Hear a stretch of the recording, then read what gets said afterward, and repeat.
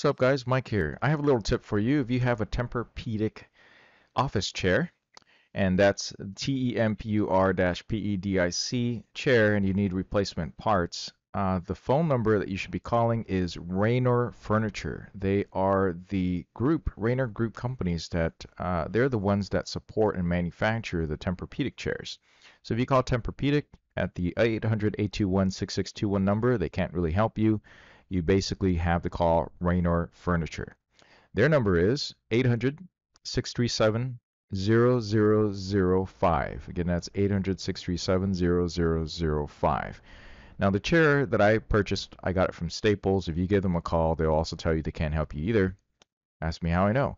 So it took me a really long time to figure out how to do this, and I basically have this chair, and I managed to use the heck out of it.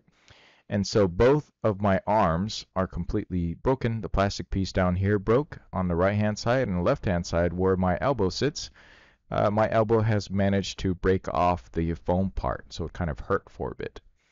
This chair was not inexpensive, but it's definitely worth it because of the Tempur-Pedic cushion material all around it, so it's worked out pretty well. No, it's not as good as a Leap chair, but when you're able to get a nice discount on it, it's a pretty decent chair. So the warranty on these was 10 years at the time.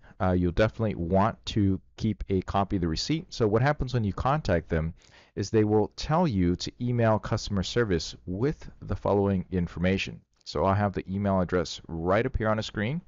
And the information that they want is they want you to provide a copy of the receipt, clearly labeled and marked.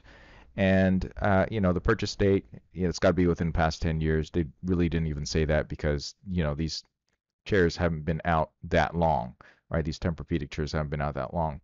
So, and then also what's wrong with it. Now, if it is a damage that it was caused by you, they will not replace it. Okay, so they will only replace basic, regular wear and tear or defects in the manufacturing. I didn't really have to send any proof, but when I gave them a call, the customer service person told me and asked me about it. All right, so then basically I had to describe the parts that were needed. Now, generally these pieces don't really break apart. I imagine that the most used broken parts would be the arms, right? Because that's adjustable, and potentially sometimes also the adjustment levers down here. Luckily for me, it was just the arms, and I just sent them an email with the information describing exactly what I just told you, and I had to confirm, well, I put in an email that I said, this wear was specifically because of through usage. Okay, it wasn't from any damage or physical damage, either from moving or rubbing against the wall or anything like that. It was purely my arm, which is the absolute truth. So it took them just about an hour or 2 hours to confirm, and they will be shipping it out to me. So they want the receipt, they want detailed descriptions about what it is that you need replacement warranty repair for, and then 3, obviously your name and your address that they should be sending replacement parts to. And I put in a phone number in there anyway.